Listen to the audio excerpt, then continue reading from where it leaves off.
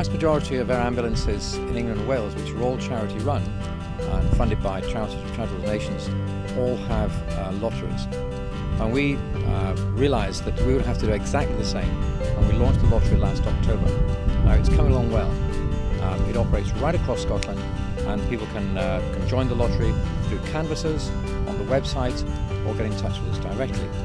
So the lottery will be our main income stream, probably in about year 2, year 3.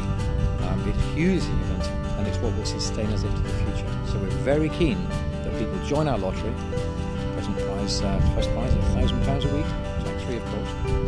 We're very keen that people join the lottery to help us to keep the aircraft in the air and to keep out there saving lives across the entire country.